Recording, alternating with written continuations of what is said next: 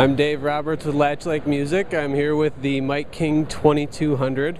It is our smaller boom stand. It's a heavy-duty boom stand.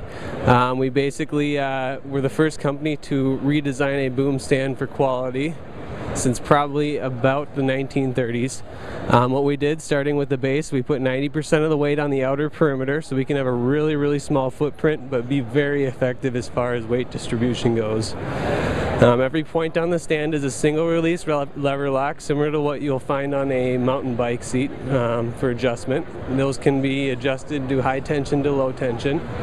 Right here is the world's strongest boom clutch.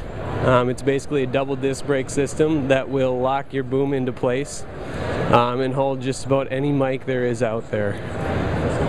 We also have the standard 7-pound counterweight that comes with the boom stand. This is fully adjustable. You can take it off the stand if you don't need it. Keep it on to counter any extra weight you may have. Down here at the end is the spin grip mic mount.